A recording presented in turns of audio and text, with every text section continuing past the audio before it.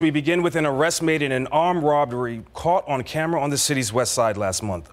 One of the men you see in this surveillance video, identified as 17-year-old Efren Martinez, has been arrested on a charge of aggravated robbery. Crime Stoppers released photos of Martinez and the second suspect, hoping someone would recognize them and call police. And thanks to a tip, Martinez is now behind bars.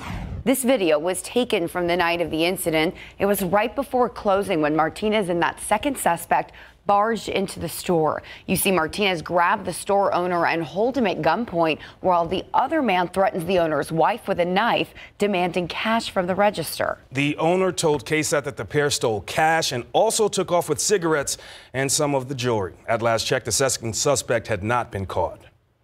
And if you recognize him, Crime Stoppers offering a reward for tips that lead to an arrest. The number there on your screen.